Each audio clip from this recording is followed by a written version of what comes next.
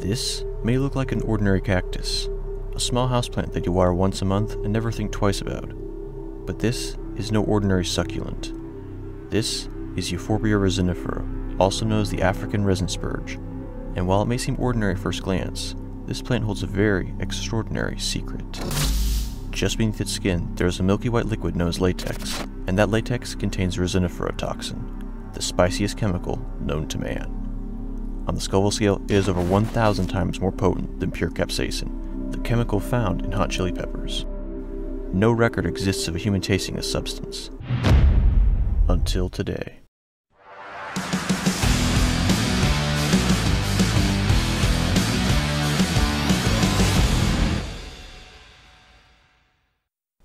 A few months ago, I ate a Carolina Reaper pepper for the first time, and it was pretty hot. Ooh. Okay, so I only tasted a small piece, but it was still enough to make my whole throat burn for a few minutes. It was pretty intense, but it made me wonder, was this as bad as it could get, or was there something else out there that was even hotter than a Carolina Reaper? The answer, yes and no. No, there is no edible plant currently on the market that tops this pepper in spiciness, but yes, there are definitely spicier substances. While the Carolina Reaper is about a 2 million on the Scoville scale, pure capsaicin is around 16 million. That's pretty hot. But I needed to know, was there anything higher on the Scoville scale than pure capsaicin? Since you're watching this video, you know the answer is obviously yes. As of 2020, resiniferatoxin is the highest rated substance on the Scoville scale, clocking in at an insane rating of 16 billion, roughly 1,000 times hotter than pure capsaicin, and some suspect that it could be even stronger. When I learned this, I was kind of blown away, but I didn't really think much of it. That is, of course, until two YouTubers rekindled my interest in spicy chemistry. The first was Now Red, who recently posted a video in which he synthesized nor-dihydrocapsaicin for his own hot sauce. I thought his video was a real masterpiece, and I really recommend you go check it out for yourself. The second YouTuber I'll mention is known as Thioacetone Laboratories. The creator behind this channel recently released a community post stating that he would be attempting to synthesize phenylacetylrinvanol, a compound that ranks a solid 4.5 billion on the Scoville scale, if my sources are correct. After seeing that post, I thought it might be fun to make a spicy video of my own. Of course, the competitive side of me also wanted whatever I made to be the most absolute insane thing possible. I knew that resiniferatoxin was supposed to be the spiciest substance on God's green earth, so logically, that was my first choice. I also knew that the resin spurge plant was an amazing natural source of this potent chemical, so I absentmindedly looked it up on eBay one morning. Much to my delight and surprise, it turned out that I could buy 3 cuts of it for under 25 bucks. Needless to say, I bought the plant on the spot. I'll take 10. And while I waited for my precious package to arrive, I did a ton of research to get an idea of how exactly to go about this extraction. In the end, I only found one paper that specifically talked about extracting resiniferatoxin from resin spurge. According to the paper, the latex from the plant is first treated with methanol, dried, and then extracted overnight with a mixture of methanol, water, and petroleum ether. The lower methanol water phase is then evaporated down and sent through a Krigg countercurrent distribution setup, which is basically a complex series of separatory funnels that utilizes the same methanol water petroleum ether mixture as before to further separate the diterpenes. The methanol layers are next combined and sent through another countercurrent distribution array, this time with carbon tetrachloride instead of petroleum ether. And to finish it all off, column chromatography and thin layer chromatography are employed to separate the individual compounds. Now, if your mind is somehow still intact after hearing all that, you may be wondering how I was able to replicate this procedure at home with the budget of a broke college student.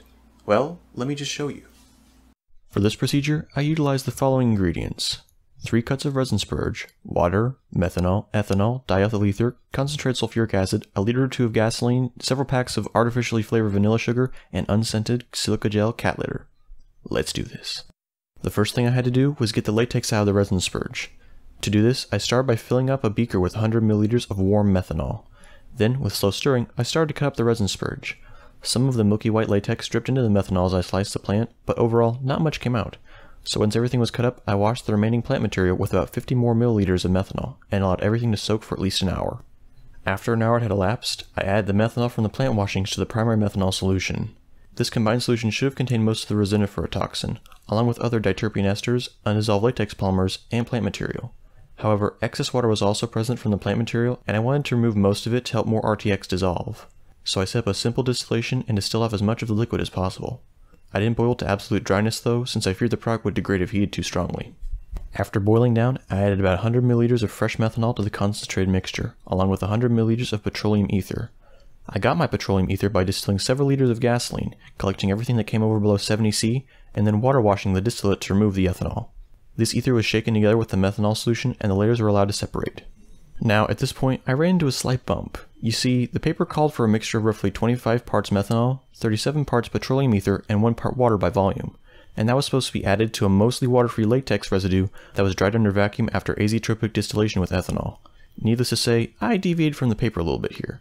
Based on my boiling point readings, the boiled down latex solution I had here was mostly water, and as mentioned before, I didn't want to cook it down much further since I was worried about the product decomposing. So what did I do?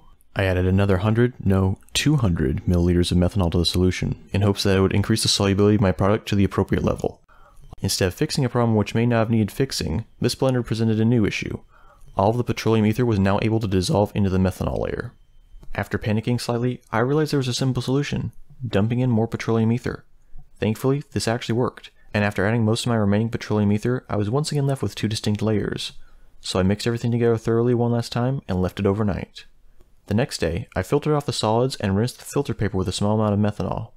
The product should have remained in the lower methanol water phase, and my next step was to isolate it. To do this, I simply loaded the solution into a separatory funnel, drained the lower layer into a 500 ml round bomb flask, and set about distilling off the solvent. When most of the solvent had been removed, I lifted the flask off the hot plate to help prevent burning, and proceeded to pull a vacuum. This helped pull off most of the remaining solvent, which should have been mostly water and maybe some heavier hydrocarbons. I did this until the product seemed solvent-free, and then I used a small amount of methanol to transfer everything into a 4-dram vial. After evaporating the methanol with the help of my hot plate, I was left with a few milliliters of this sticky, dark red liquid. The red color is possibly due to beta-carotene, but could also be caramelizing sugar left over from the plant material. And indeed, this stuff did have a slightly sweet vegetable-like smell, kind of like cooked carrots. But anyways, I next dissolved the thick red liquid in a minimal amount of methanol and loaded it into a burette that I'd filled with silica gel, which I got from blending up unscented crystal kitty litter. This was supposed to be a column chromatography run, but I ran into a few issues and ended up getting fairly poor separation of the diterpene esters. If I had more petroleum ether at the time, I would have done a proper gradient elution to get better separation, but I didn't, so I just ran the column with straight methanol. This still helped separate some of the more polar impurities though, and it gave a pretty nice color show in the process. I let everything filter through the silica gel for several hours, pausing only after nightfall, and in the end, I had several vials full of eluent. I didn't want to deal with another distillation, so this time I just poured everything into a beaker and boiled off most of the methanol. Once very little was left in the beaker, I transferred the remaining solution into a small vial, where I continued concentrating it. Close to the end, I decided to take a risk and add a little bit of water to the mixture. Even though none of the papers I read mentioned this as a step, I knew resiniferatoxin was highly insoluble in water, and I figured that doing this would help knock the product out of solution. Much to my delight, it turned out that I was right. After boiling the aqueous solution further to remove the last bit of methanol, I was left with a dark green oil floating on the surface. I quickly chilled the solution to help drop out any remaining oil, and then I poured off as much of the red aqueous layer as possible. Then, diethyl ether was used to wash the last bits of oil out of the aqueous phase. The ether washings were combined with the green oil in the initial vial, and the ether was gently boiled off. In the end, I was left with 2 vials, one with the red aqueous solution, and one with a small amount of green waxy solid. If all went well, the vial with the green substance should have contained the purified resiniferatoxin. However, I wanted to know for sure, so I set up a test to see if resiniferatoxin was truly present in my sample. To do this, I utilized a stain made by mixing 0.54 grams of vanillin with 0.1 milliliters of sulfuric acid and 9 milliliters of ethanol. For those interested, I extracted my 0.54 grams of vanillin from the aforementioned 12 packets of vanilla sugar using methanol and recrystallized it using hot water. According to the paper, resiniferatoxin and its derivatives should stain black, while almost everything else should stain some shade of blue, orange, or brown. Upon mixing the stain with my sample, nothing really happened.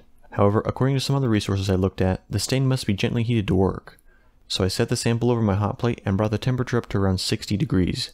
And, like magic, my sample slowly darkened and turned an undeniable black color. The resiniferatoxin had been isolated. At this point, I could have just said mission accomplished and went on my merry way. But we all know that wasn't the plan. So as soon as I confirmed I had resiniferatoxin, I knew exactly what I had to do.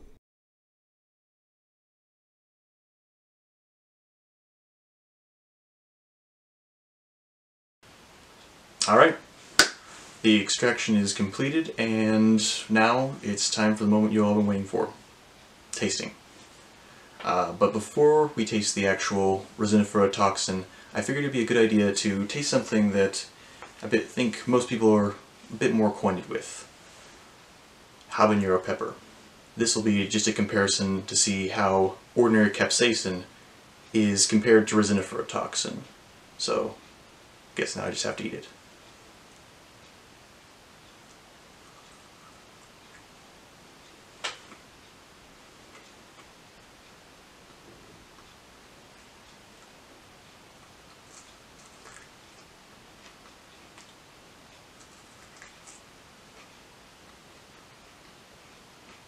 There we go.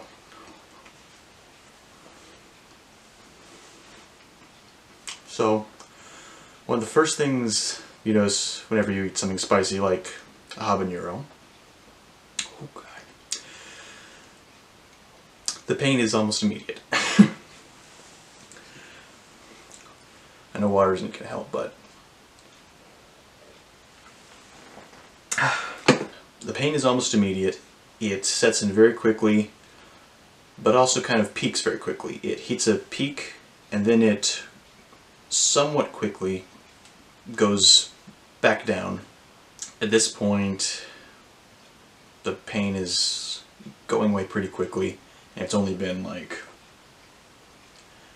30 seconds, a minute.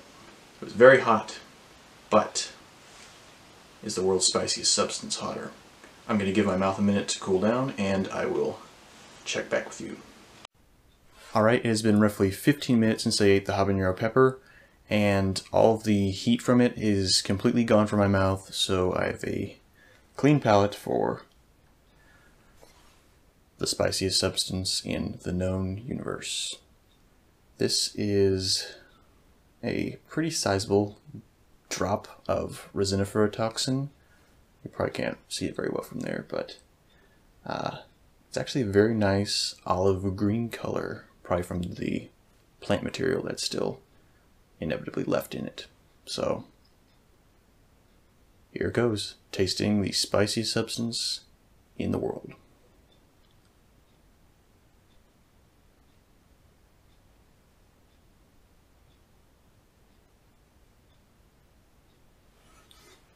So one of the first things you notice whenever you're tasting resiniferatoxin is it has a kind of incubation period.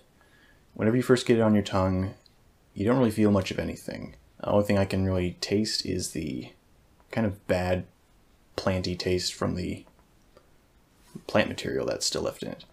But as time goes on, after, say, I think it's been like 3 minutes now, it does finally start to kick in, and it just kind of builds and builds and builds. It's still building right now. It's quite impressive. I didn't swallow any of it because I do not know what the exact effects are if you do swallow it and get it in your digestive tract. So I just left it on my tongue for probably half a minute. I swished some water, I spat it out. Even though it is ranked 16 billion on the Scoville scale, the heat I'm experiencing right now is not nearly comparable to the habanero pepper. Hold on. What? I'll admit, this stuff is hot, but according to the wisdom of the internet, my reaction should have been more like this.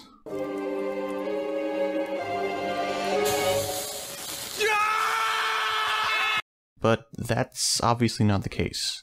So what gives? Well, unlike hot peppers like the Carolina Reaper, the resin spurge isn't absolutely pumped full of its spicy component.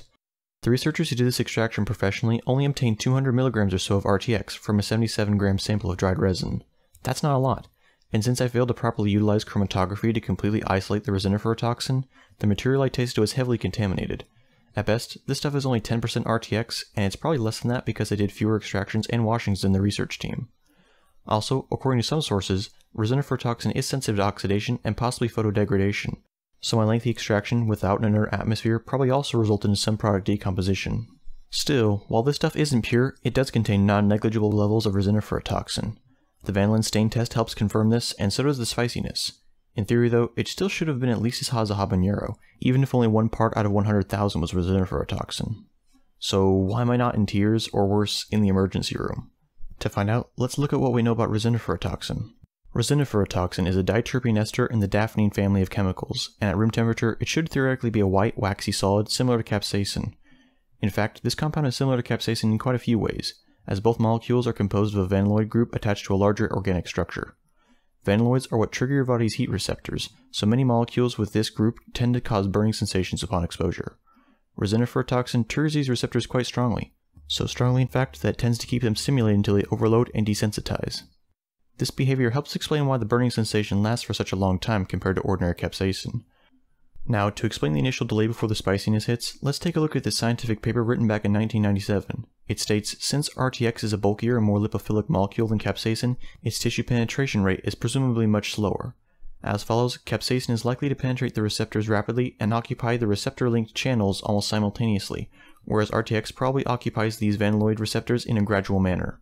Such pharmacokinetic differences may predominate upon topical application, providing a rational explanation why RTX given intraocularly has an unexpectedly poor potency to provoke the chemogenetic pain response. Later on, the paper also states that resiniferatoxin is ultra-potent, but relatively less pungent than capsaicin. Pungency is of course a reference to spiciness. So, after all this, you may be wondering how the substance that tops the Scoville scale could potentially be less spicy than plain old capsaicin. Well, it all comes down to the Scoville scale itself. The Scoville scale isn't necessarily the amount of pain that it causes you. The Scoville scale works based on how little of it takes for you to detect it. So even though resiniferatoxin isn't causing me nearly as much pain as capsaicin or capsaicin-based plants or products, in theory, I should be able to dilute it to a very, very small amount and still be able to detect it. Apparently 1,000 times more dilute than capsaicin. So, was resiniferatoxin the world-ending spicy chemical we all thought it would be? It's kind of hard to say, honestly. We know for a fact that this does contain resiniferatoxin, and I did in fact taste it. The question is, how much of it is resiniferatoxin? That's up for debate. It's entirely possible that resiniferatoxin is not as spicy as capsaicin. That's been brought up in the paper that I read, but it's also possible that this is just so dilute that I'm not getting the full effect of it. So until I can taste resiniferatoxin in its purest form, I can't say whether or not it is stronger than capsaicin when it comes to the spicy feeling you get in your mouth. So there you have it, isolating and tasting the spiciest substance in the known universe, resiniferatoxin. Thank you all very much for watching. I had a great time making this video, and I hope you all learned something in the process. If you like what you see, consider donating or becoming my patron on Patreon. The links, as always, are down below. And if you join my Patreon soon, you might just win a cool little prize. I'll be giving away this ampule sample of resiniferatoxin and methanol to one of my patrons in the coming month. It's a pretty neat collector's piece, and it could be yours for the same price as a cup of coffee. Quite the bargain when you consider the ludicrous cost of refined resiniferatoxin. Remember to like, share, and subscribe if you want to see more of my content, and click the bell if you want to know whenever I'm uploading. Thank you all so much for watching, and I'll catch you next time. LabCoatz, out.